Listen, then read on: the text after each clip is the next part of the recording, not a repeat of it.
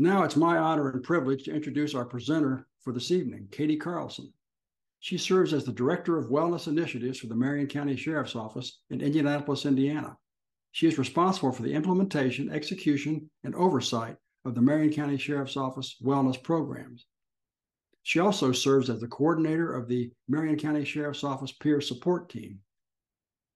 Recently, Katie was honored with the Emerging Leader in Crisis Intervention Award from the International Critical Incident Stress Foundation for her work in peer support and holistic wellness for public safety personnel. Before assuming her current role, she served as the Public Information Officer for the Marion County Sheriff's Office for nearly 8.5 years. Carlson is a certified yoga teacher through City Yoga, earning that distinction in 2019, and a certified mindfulness teacher, which she earned through the Engaged Mindfulness Institute in 2022. She teaches yoga and mindfulness meditation to law enforcement, corrections, and public safety personnel, to inmates in the county's adult detention center, as well as for members of her Garfield Park community in Indianapolis. She is a writer and frequent presenter on the topics of yoga, mindfulness, and public safety. Welcome, Katie.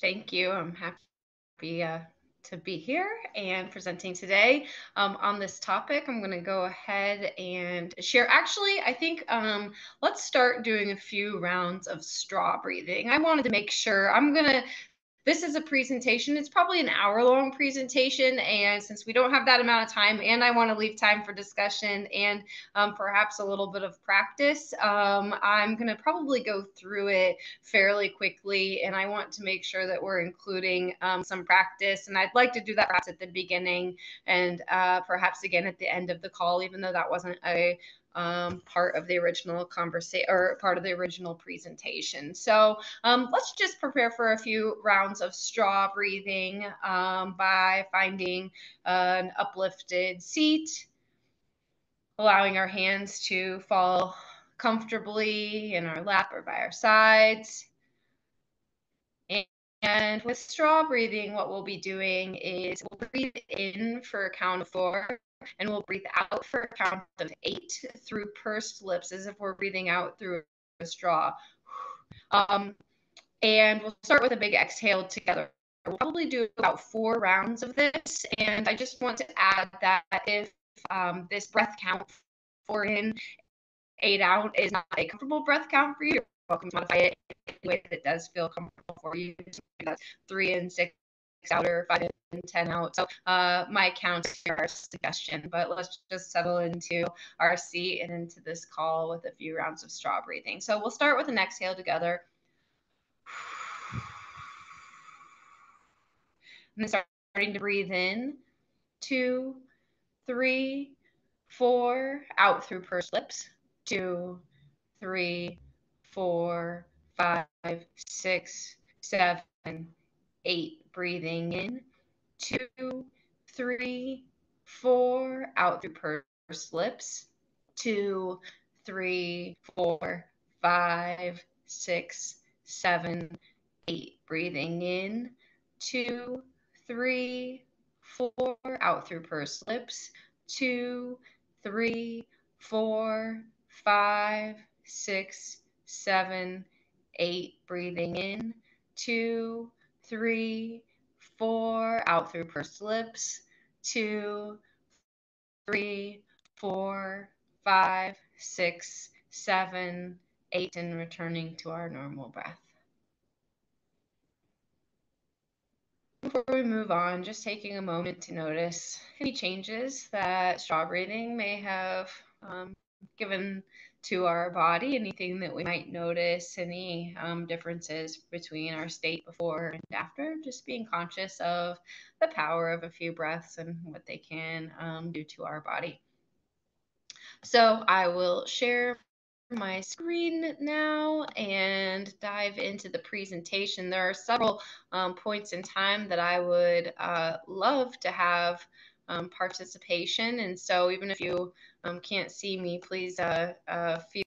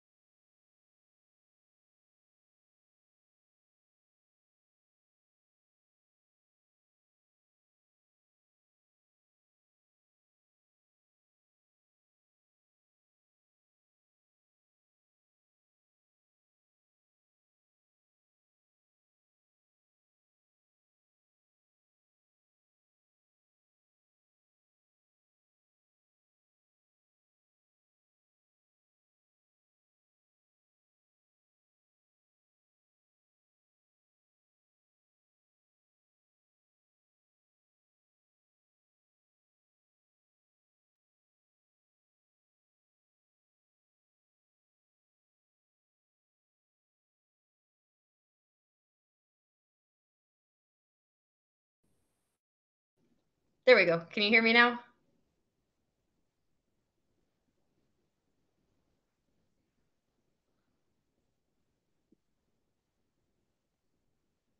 Hello? Anyone hear me or see my screen? We're good. Can see the screen and hear you. You're good. Okay, great. Thank you. All right, so we'll go ahead and get started. This presentation is called Toxic Wellness and How to Avoid It.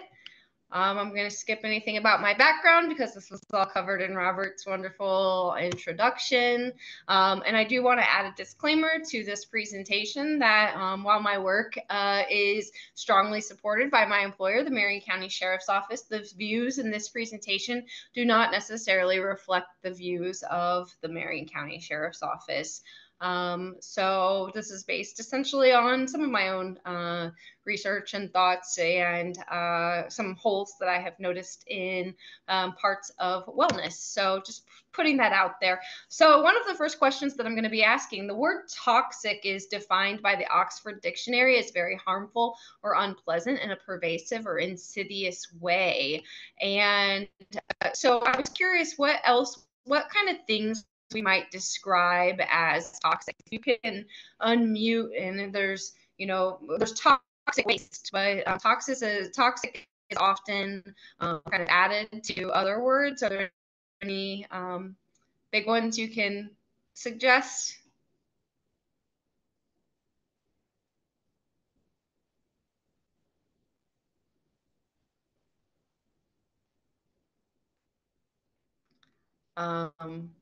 Anyone heard of toxic positivity? That's a book that's covered by Barbara Ehrenreich. Susan, you said might have a long-lasting after effect. Is that what you mean that by toxic? About toxic?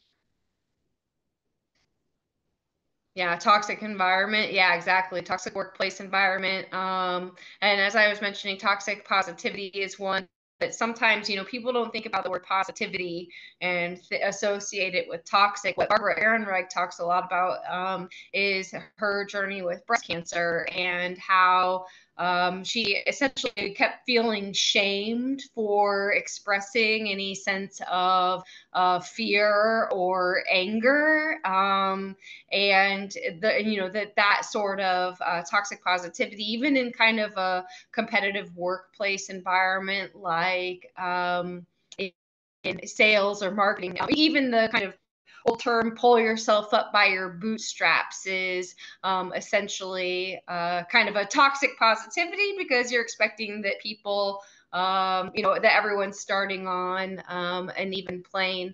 Another word that sometimes gets paired with it is toxic masculinity. And I don't say that to necessarily pick on men, but when we start to move in this direction where we talk about toxic environment, toxic positivity, toxic masculinity, some of these are some of the factors that can have a negative impact on law enforcement and public safety personnel, and and so that's part of the reason we're talking about toxic wellness today. So it might sound like a bit of a ironic term, wellness being good and toxic being bad, but where a lot of this presentation came from, and I'll talk about where I found holes in this book too, was from, it didn't come from it. What it was inspired by was a book called American Detox by Carrie Kelly. She's a yoga teacher, and she says that well-being and wellness are not the same, and that she defines well-being is the state of being well or feeling whole, and wellness is the active pursuit of well-being. And she also says that while well-being is a human right and not a privilege, my well-being is not isolated and separate from your well-being, and that means that true wellness demands that we confront everything that is in the way of our collective well-being.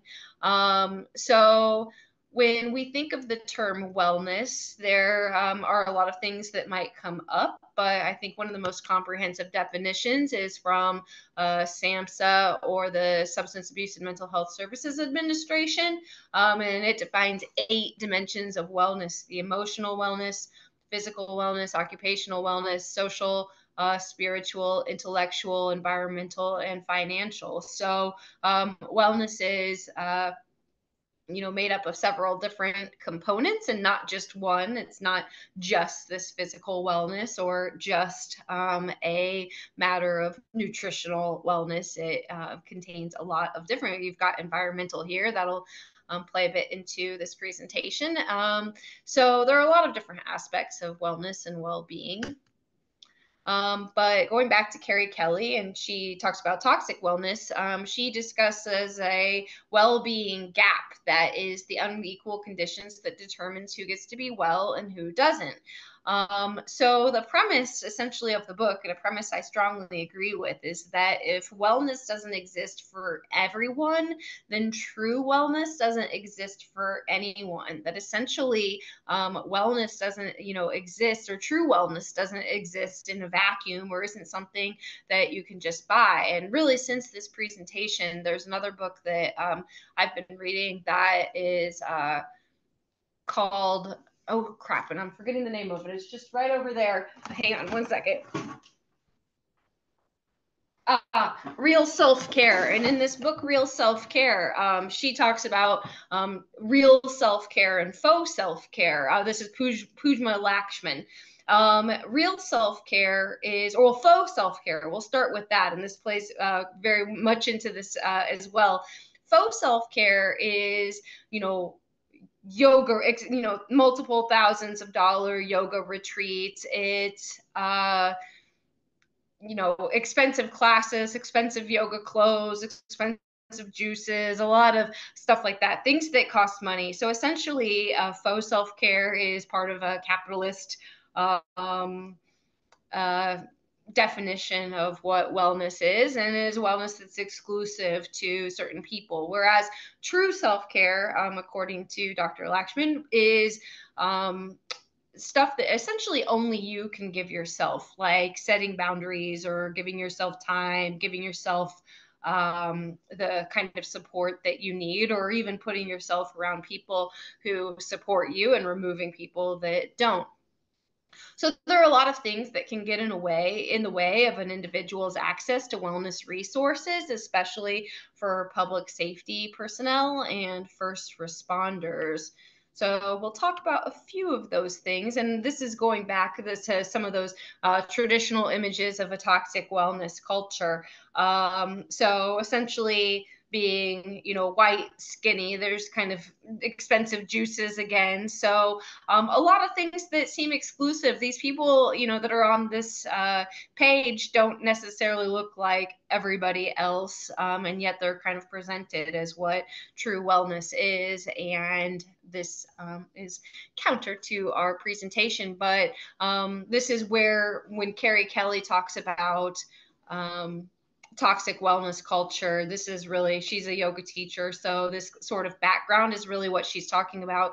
And she discusses in her book having leaving a studio in San Francisco and walking past homeless teens every day on her way out of the studio, and how eventually that started to seem not just kind of inconvenient for a studio owner, but felt disconnected from the true meaning of her yoga practice. So why does toxic wellness matter at all? And that's really because going back to the wellness industry that I was discussing earlier, stuff like retreats and expensive clothing, special, really special food, stuff that's not necessarily available to everyone. The wellness industry came in at about $4.4 trillion in 2020 and should exceed $7 trillion by 2025. 49 billion of that came from workplace wellness. And so there are a lot of people who are competing for a foothold in the wellness arena. And I think that I don't know exactly what everybody does, but I think Troy can probably, would understand. There's some weird options out there. There are a lot of people who kind of reach out and to me in my role as wellness director, and there are a lot of products that people are selling, and it's really difficult sometimes to navigate those products, especially when I first came into my role as the director of wellness initiatives and began the process of trying to network with other wellness personnel throughout the country. There were, I just ran into a lot of sales, and it was kind of difficult to figure out what was legitimate and what wasn't. And so essentially this presentation and the laying out true wellness versus toxic wellness is a lens with which to view wellness programming for someone who may be looking to see what may be the best fit for their agencies. So, and I mentioned an example here that there are, people that are selling wellness products, but are kind of cutting out aspects of wellness. So, or cutting out aspects of the products. So they say, yeah, we want to do breath work. And actually, I'm going to, there's an organization that I'm not a huge fan of. And, they kind of just want to toughen everything up. And we're going to get to that a little bit later. But this point about breath work and leaving out stuff about the emotions is kind of an example of that. And there was actually somebody who I talked to not really long ago, and he, by the time I had talked to him, he'd already secured a fairly significant contract as a wellness provider with a large law enforcement organization, and he'd really not worked with them very much before. And where this example comes from is that he had been talking with a couple law enforcement officers, and they brought him in and they wanted him to do this wellness, but they said, leave out anything about the emotions. And as I was talking to him, I was like, no, like you like put that in, like that's, you don't get to, we don't need to pick and choose or kind of decide. And the main point is that he really had not had any previous experience working with any public safety personnel, and yet still managed to secure this contract. And that's not me. I hope that doesn't sound bitter by any means. I'm just saying there is a lot of competition that's out there, and there are a lot of different offerings. And so that's why it matters to understand what you're looking for. There are several factors in public safety wellness, one being the changing attitudes towards public safety. And really that kind of can have a really big effect on people and create a little bit of an us, or not a little bit, but can widen the us versus them. Stagnant wages and inflation have a big impact. Challenges with recruitment and attrition, as well as understanding the ongoing effects of trauma, and that's increased understanding of the ongoing effects of trauma. So these are fairly new and wellness things to be able to keep up with any wellness programming. So getting to the meat of the presentation, I've got 3 tenets of true wellness. The first of that is inclusivity is the key. The second is breaking through resistance with repetition. And the third is vulnerability as the pathway to resilience.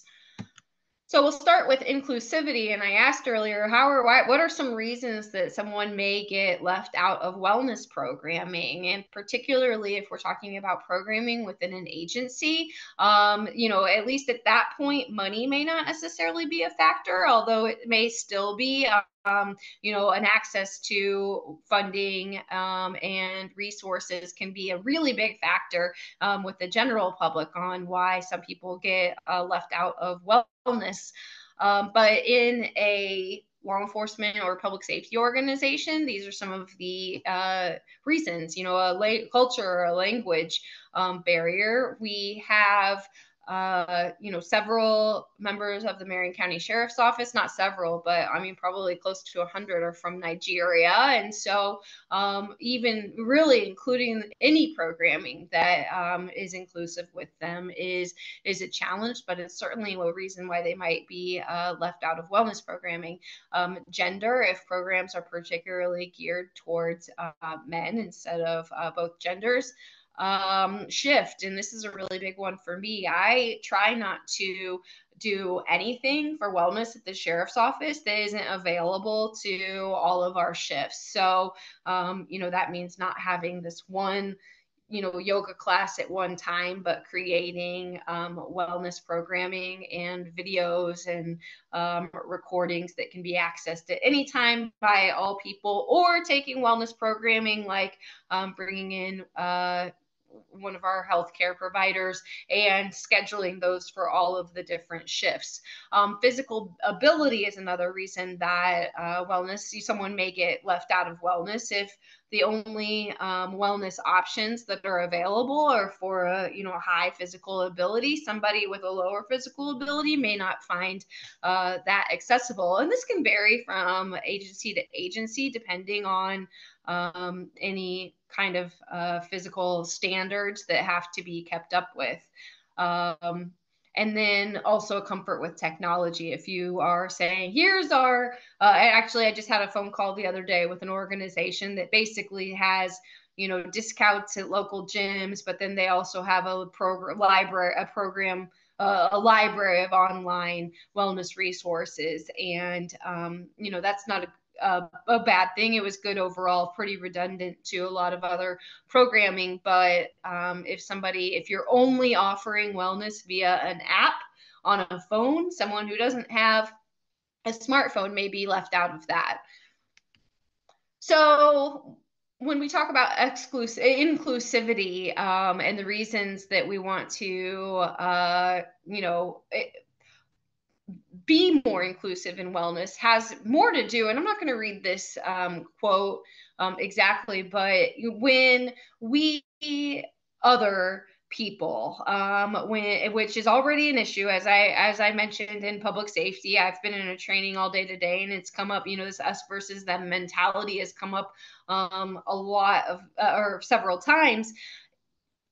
When we have this us versus them mentality, or when we reinforce that us versus them mentality with our wellness programming, like something is just, and I kind of pick on things a little bit here, and I don't mean to, but if you've got, Blue Shield wellness or something that just seems oriented only to police, it can, enhance or push away this us versus them mentality, or deepen the line anyway, and that's kind of counter intuitive or contrary to what we're aiming for in a lot of the rest of our wellness practices, which is to be able to self-regulate and move out of the fight, flight, and freeze response into the rest and digest response. So any kind of wellness programming that reinforces this othering, I find counterproductive.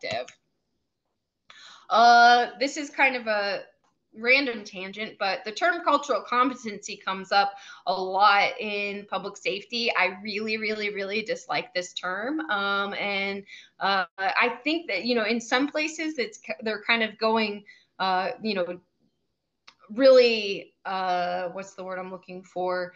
Really gravitating towards this term, and in other places they're starting to move away from it. But while I strongly believe and understand that specialized care for public safety personnel is needed and valid in a lot of situations, that's not necessarily the case in most situations. And so the basic example of cultural competency being used in a way I think is harmful is to it are these lists of culturally competent mental health providers, and there's a list, and I think it's with the national FOP, but the last time I looked, there was something like one in Indianapolis who was listed as a culturally competent provider. He's a great guy. I was just around him yesterday. Really, really like him.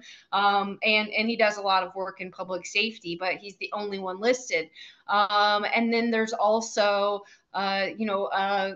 cultural competency kind of certificate that somebody can get, but it's really unclear how anybody can sign up for this certificate. So my biggest couple problems with this term cultural competency is that the term competency isn't defined by anything. There's not necessarily an accreditation or a certification, or, does competency mean that you've just had experience working with public safety personnel in the past, which wouldn't necessarily apply to the person I was talking about earlier, or, do you have to be former public safety personnel yourself? So there's, a very unclear definition of what competency means in this term. And then also when it talks about culture, this term culture, the culture that they're defining can leave a lot of people out too. So I don't believe that all people working in a public safety organization fit into a single culture. There are many, many cultures that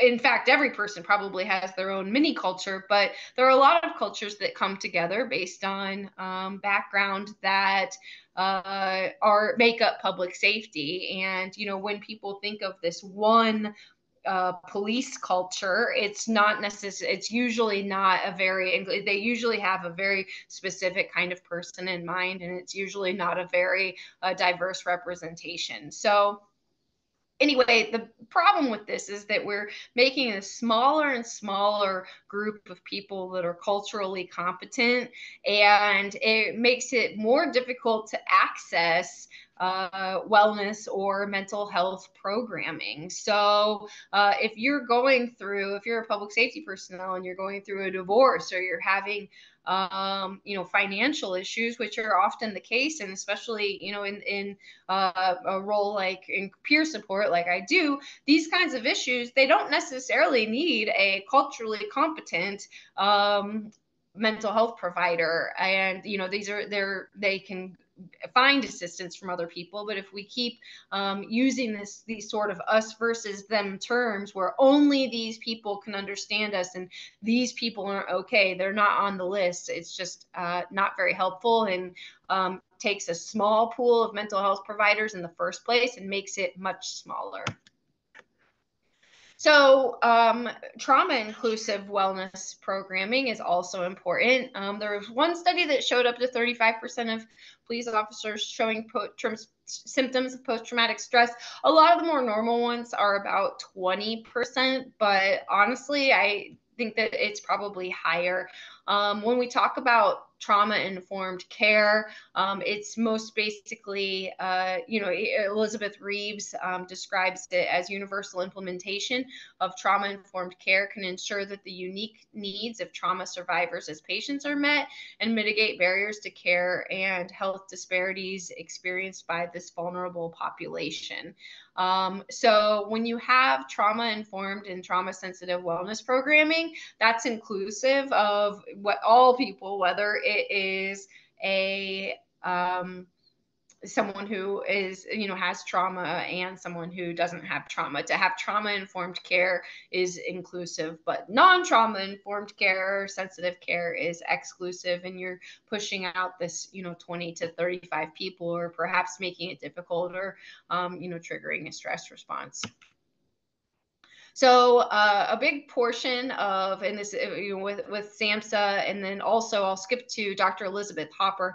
She talks about putting power back into the hands of the other person. And this is really a kind of central tenet of trauma-informed care, is creating opportunities to participate in decision-making and choice about what's going to work for you. So especially in a yoga setting, to create options is, if this feels good, do that. If something doesn't feel good, you don't have to do it at all. Just kind of creating a lot of space for people to back out of something that's, making them, that may not be right for them. And so really creating a lot of choice and decision making and allowing people to be their own best advocate is the approach to trauma-informed care. So moving on to the second tenet, the breaking through resistance with repetition. Ryan Cohen says that with over 18,000 individual law enforcement organizations where policing is primarily locally controlled, there's no unilateral police culture. And I like this quote because it kind of reinforces what I was saying earlier about cultural competency. He says, however, multiple studies indicate that in general, there's a set of values and beliefs unique to the police organization that challenge and resist change. So that there is resistance in among law enforcement personnel is not is a fairly general or vague brush to paint, and I don't like painting any individuals or organizations with a single brush stroke, but it is part of, it is a challenge to overcome when providing wellness to public safety personnel. So when we talk about suicide awareness, and I've been through QPR, question, persuade, refer. I've done that with our friend Kimball Richardson. Evidence suggests that asking people about suicide does not increase risk and may be associated with small benefits like lowered suicidal ideation. And while this is important because while it may not increase the risk, it is proven that talking about suicide does not put the idea of suicide in anybody's mind. And an example from the Marion County Sheriff's Office on this subject, several years ago, back when I was public information officer, we had a couple years where I think we had maybe 5 inmate suicides one year and 6 inmate suicides the other year. I mean, the number had just gone up drastically. And so we putting posters, creating a suicide hotline, putting that hotline all over the jail, putting posters all over the jail. You really couldn't turn the corner in our old facility without seeing the word suicide. And while I can't say that that is what lowered, I can't say for sure that that is what lowered the numbers in pretty much all of the subsequent years. I can say affirmatively that having the word suicide all over the jail did not increase the number of suicides that we had. So when it talks about the statistics here, it's really difficult to be able to capture what doesn't happen or what people don't do. And so the reason why this is important with suicide awareness and repetition is that it just reinforces that the more we talk about something, the more normalized it will become. So that is important when it comes to wellness. And I had an example actually the other day. Somebody, I was meeting with them and we were talking about yoga, and they said, well, I might call it tactical yoga. And I said, please don't. You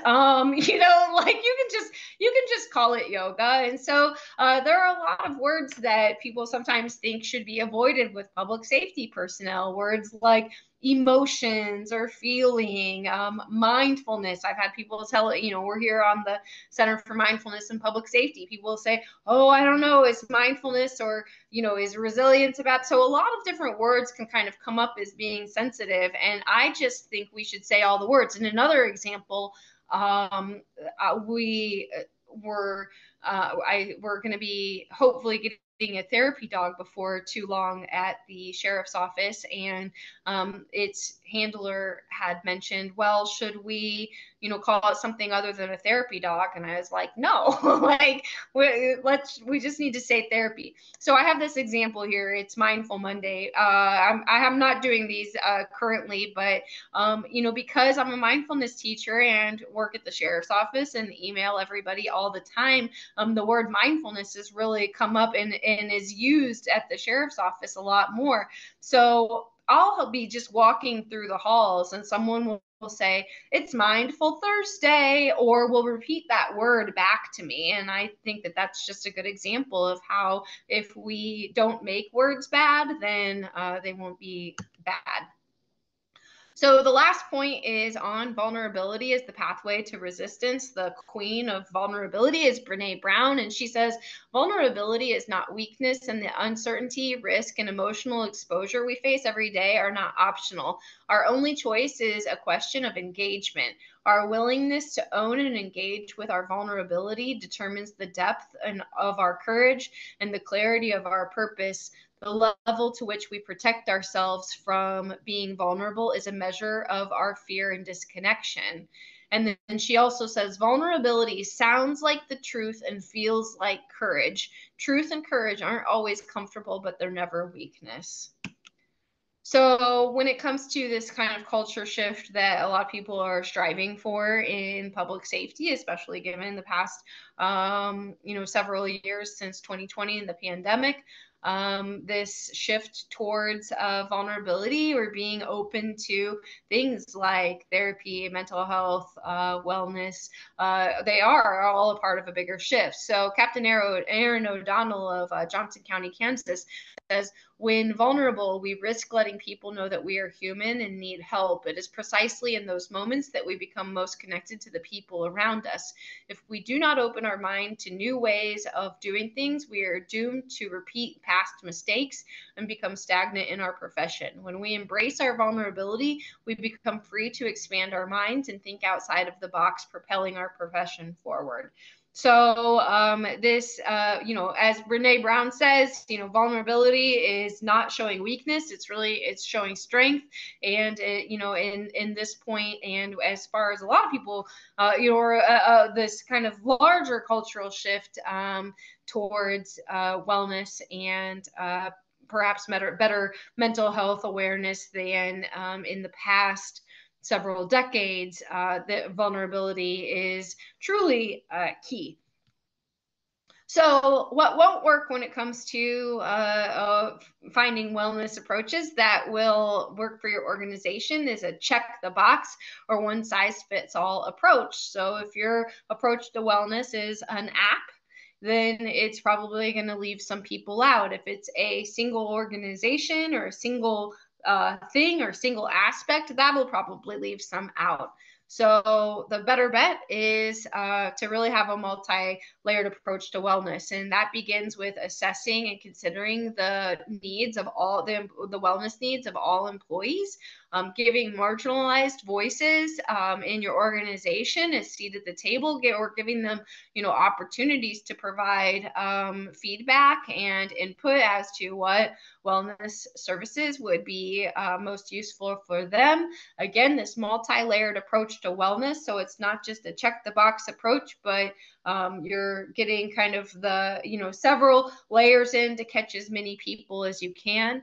Meeting employees where they are and not where we'd like them to be. One example that I love of this from the Marion County Sheriff's Office is, and again, our we don't have ongoing physical standards, but not too long ago, we put a blood pressure kiosk in the wellness room, and it's really used. It's right outside of my office.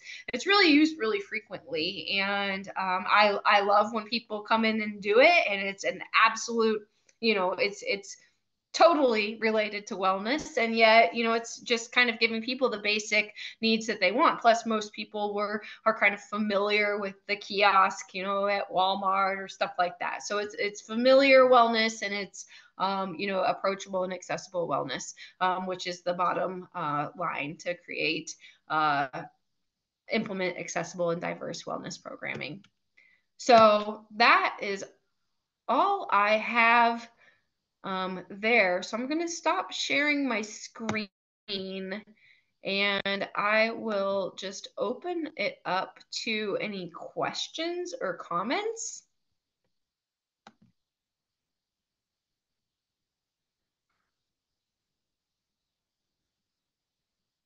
You can put your questions in chat, or you can just unmute and shout them out.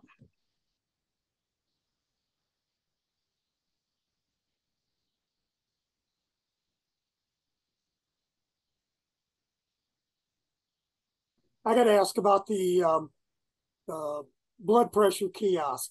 Don't tell me it's one of those little telephone booths that you stick in the corner, shove your arm in there, and oh, Yep. okay. It works for them. That's good. Yeah.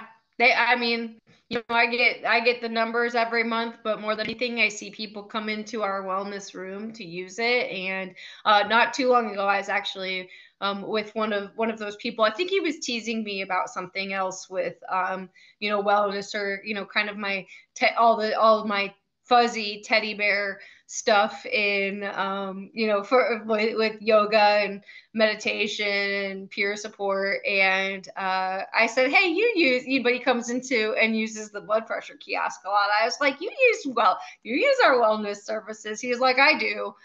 So yeah, no, it's been popular.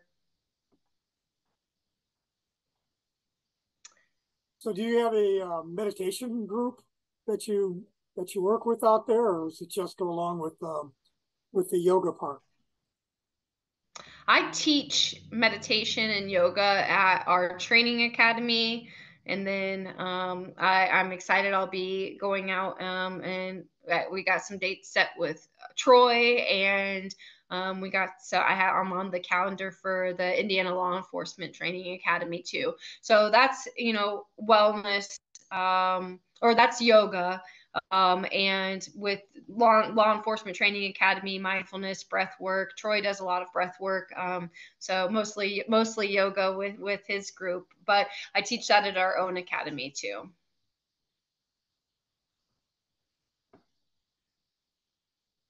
And then also have kind of a library of mindfulness meditation and resources that people are able to access. And I'm in the process of revamping that and adding more videos with yoga too. Thanks, Katie. That was a very interesting presentation. Thank you. I'm curious about working within a system and some of the approaches or strategies that you may have in order to help shift some of the mindset that may be entrenched. Because it really is talking about, it's about coming from a place of not knowing, not having any preconceived determination of what people may be needing or who may be needing something. Thank you for that question. And it actually reminded me of something that I forgot to mention in the presentation, which is what I don't agree about with the book American Detox. So if you don't mind, I'll start off with that and then veer towards your question, Sandy. I think they really go hand in hand. This book American Detox, where I love the premise that wellness is, unless wellness is for everybody, it's not really true wellness for anybody. This book bashes public safety over and over and over. And I was just like, what is going on with this? Like, why? I understand that it seems cool to be, okay, and there was maybe one point in time that it goes, oh, also, people in law enforcement have, maybe exposed to a lot of trauma too. And it's like, you think? So it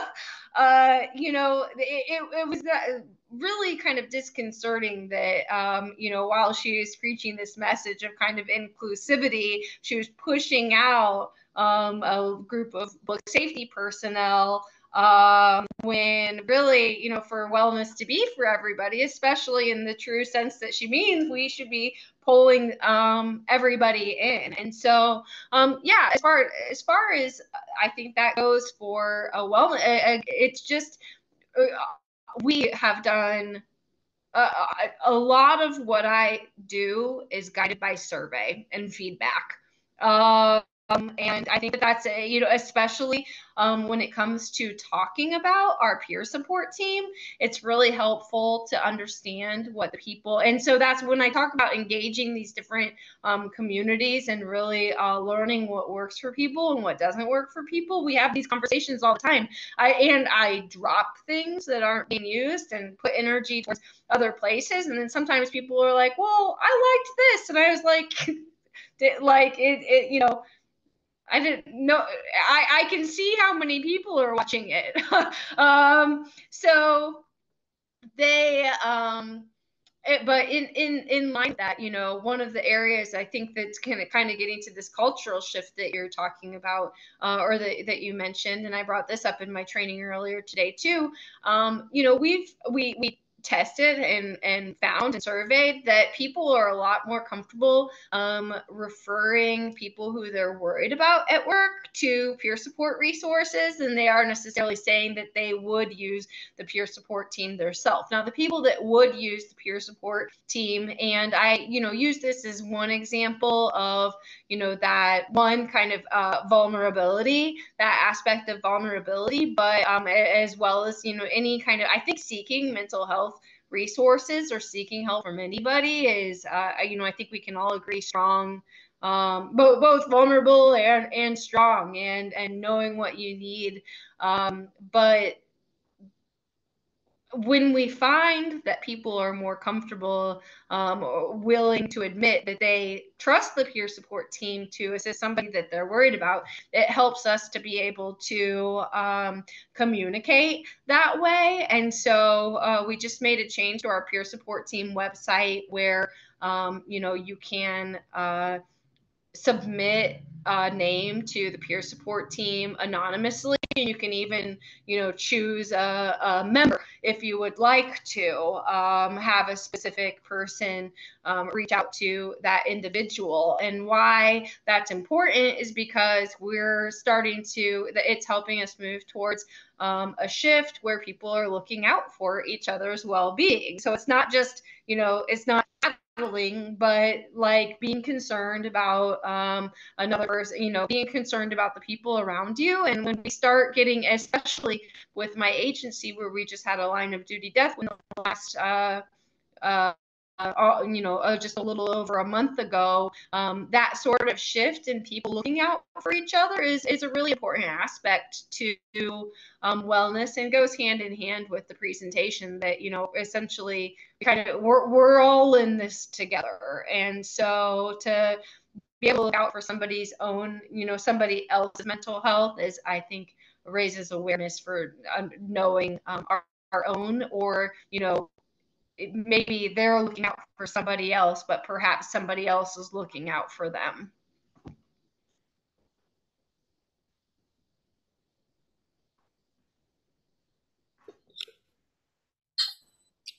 Okay.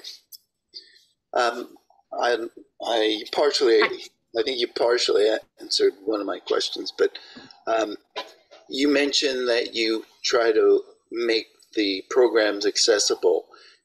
Are the people who are coming to these programs, is it optional for them or is it required? How do the people who take the programs come to you? We don't have any required wellness, you know, kind of these annual mental health check-ins are great. They're becoming state law some places. I think that would be amazing, but we don't have any required wellness programs. We don't have any set physical standards that people have to meet on a yearly basis, unlike our, you know, the fire department, or I don't know exactly what other agencies have to meet, but some of them do.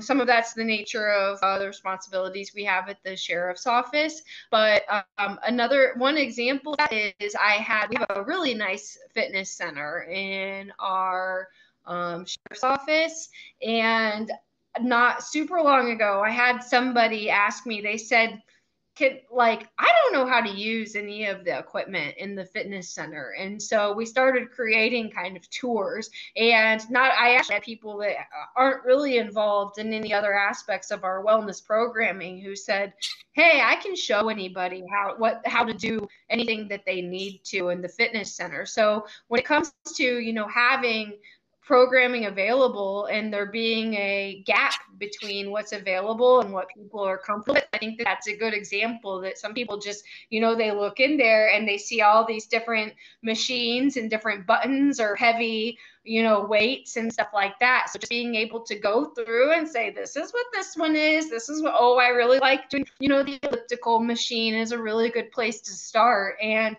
just showing the buttons. And so that's a way to kind of narrow the gap between what's available and how it's accessible to people.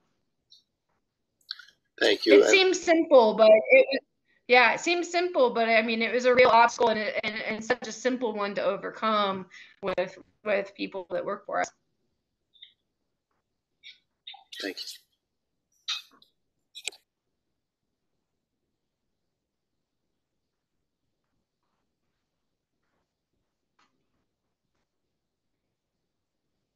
I just wanted to reinforce, Katie, one of the things you said about the percentage of PTSD or PTSI that's experienced by staff.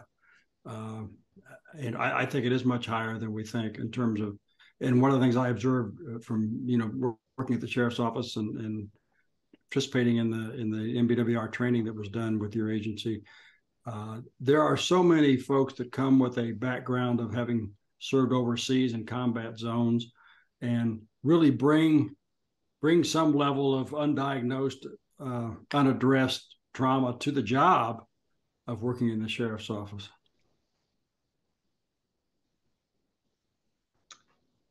Yeah, and as I mentioned, we have a large Nigerian population. Even just the process of moving continents from one to the other, leaving your a lot of family behind. Stuff, and people have childhood. There's all sorts of stuff people can come in with that's not necessarily related to a event. One of a program I kind of have, and I'm not going to name it, but that I have kind of a problem with, they will say that it's yoga related, and they put on their social media, one, they've used kind of racist memes before, and I don't like that, but then also they'll be like, you're doing downward facing dog wrong.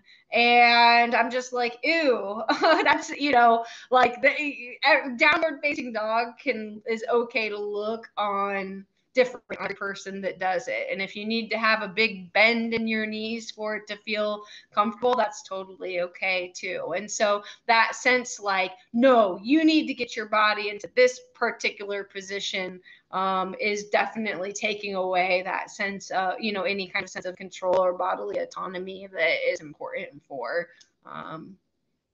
trauma-informed practices.